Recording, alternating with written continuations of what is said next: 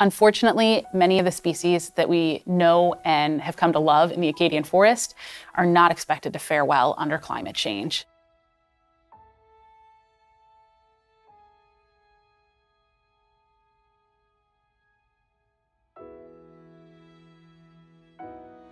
The biggest thing that I can see for landowners to help in climate change response is to know their forest. But if we don't know that something's happening, we can't address it. And so knowing your land, knowing what you have out there and how it's changing is really important. The role of the forest professional is to help the landowner or landowners understand, first of all, what it is they have from an ecological perspective. The secondary role of the forest professional, which most people think about, is actively managing a forest. So what's true in the Highlands of Cape Breton isn't necessarily true in Western Nova Scotia, and what's true in that Fundy fog belt is not true here in terms of climate and its effects. The big thing to think about in the Acadian forest is that most of our tree species can be classified into 3 separate groups. Our boreal species, black spruce, tamarack or larch, also balsam fir, and then a non-conifer, white birch or paper birch. Unfortunately, in this region, these boreal-affiliated species are expected to decline.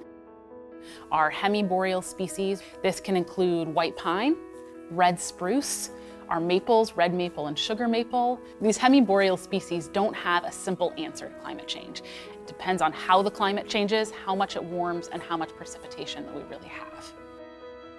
And then our southerly or our temperate species, red oak, American elm, basswood, ironwood, black cherry.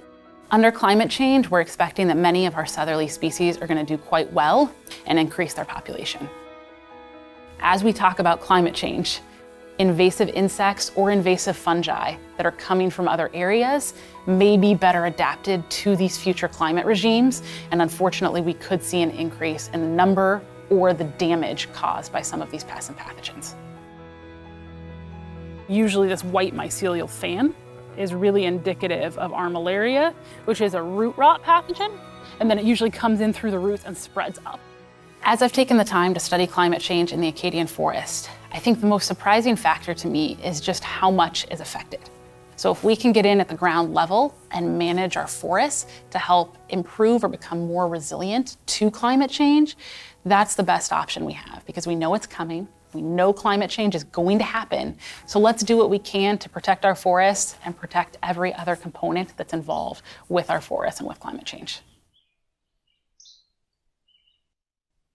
So the next thing we're going to do is we're going to visit 3 different stands from the point of view of assessing their risk associated with projected climate change. The stand we're going to start with is this stand.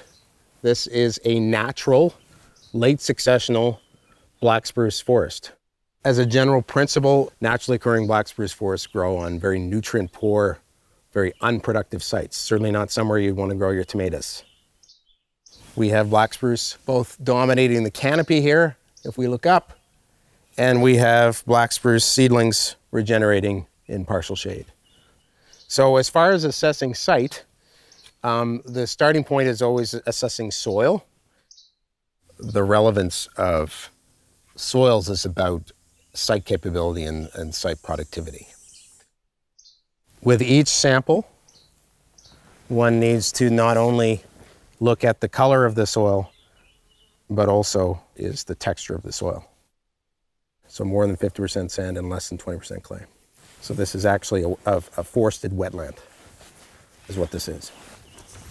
The reality is that the reason why black spruce dominates here is because the growing conditions are so poor that nothing else really grows here.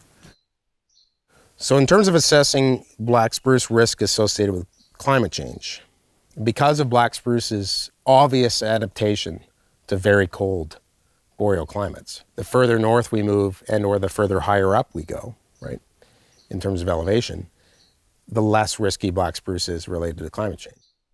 So at what point does the climate become unsuitable to black spruce? Or do we get to the point where there are other species that are more competitive due to a climate shift? I mean, black spruce is not a competitive species, right? And it's not a fast-growing species. So my gut would tell me that the southern limit of black spruce isn't a climate function. It's actually a competition function. I think there are other species further south that grow better than black spruce in those climates and outcompete it. And certainly this is going to remain naturally black spruce dominated, without somebody doing something drastic to it for a very long time. And will these trees suffer and grow slower as a result of climate change? Remember that black spruce is not only tolerant of wet soils, it's also tolerant of drought. Makes it a difficult stand to assess in terms of climate change. The irony in this is that although this is a boreal looking and a boreal kind of forest, and we almost want to call it a boreal forest, which it's not, to me this is less risk than if this was balsam fir, for example, or even red spruce. I think that pure red spruce stands outside of that ideal climate are at high risk of climate change. Now we find ourselves in a mixed wood stand, and in this case we have red maple, yellow birch, some white birch, the occasional ash, and spruce fir. So balsam fir and the occasional red spruce. See, there's balsam fir everywhere. So historically people have selectively logged these stands primarily for their softwood potential, right?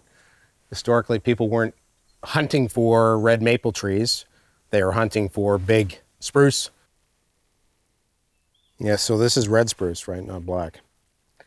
And although this is a valuable, long-lived tree, it is not predicted to do well in the next 100 years as the climate warms, especially not here. It's certainly rocky. As in very rocky. This is a different soil type than the black spruce stand we're in. This is actually a fine textured soil with about just over 20% clay. This is medium, nutrient medium, and the moisture regime is fresh. From a climate change perspective, we have species here that are already well adapted to the changing climate, red maple being the prime example. Almost the eastern forest super tree. It would be fair to assume that as the climate changes over the next century, the climate here is going to become more and more favorable to red maple. Balsam fir, on the other hand, is a late successional component of the forest, meaning that it will regenerate in the shade, it will dominate the understory, it will become periodically dominant components of the canopy. It is very susceptible to all kinds of insects and disease, and will become more and more stressed as a result of climate change. Because unlike black spruce, balsam fir is sensitive to climate change, sensitive to extremes in weather, and it's susceptible to all kinds of disease and insects. And we are certainly at the southern limit of balsam fir's range in this part of the world. So based on my assessment of this stand in terms of climate change risk, I would rate this at least medium risk associated with climate change. And if I look at the ingrowth in this stand, if you were not to manage this stand, the amount of balsam fir in this stand is actually going to increase. Without treatment, could become higher and higher risk over time, for sure.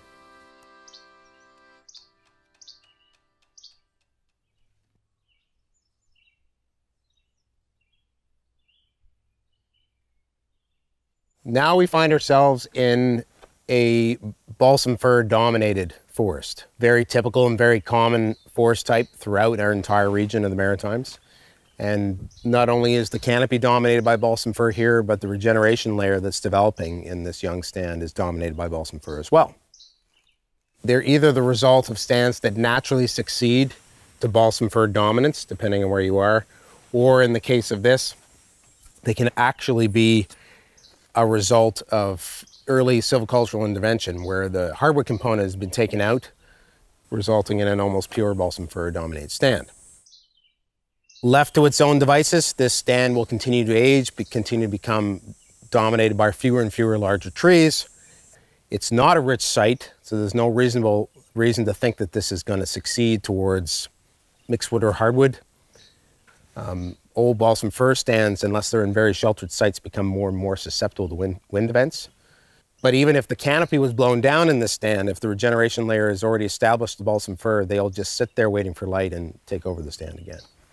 Balsam fir is also naturally susceptible to a wide range of natural insects and disease, the most famous of which is the spruce budworm.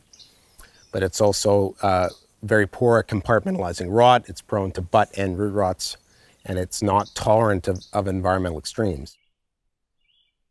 In my assessment, this is a high-risk stand because balsam fir is highly susceptible to the predicted climate changes that are coming.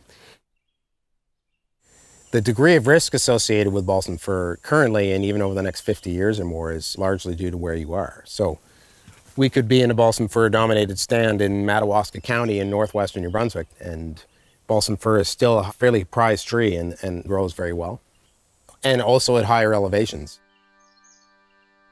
So in terms of managing for climate change and mitigating against it, understanding what you have and what its potential is always the first question. What is its potential? What's growing there? What could grow there? What you could manage for? What you couldn't manage for? Like the extreme example, I once had a woodlot owner that wanted a sugar bush, but he owned a black spruce forest, and I had to tell him, "You're never going to grow sugar maple there." And he actually went and bought a new woodlot.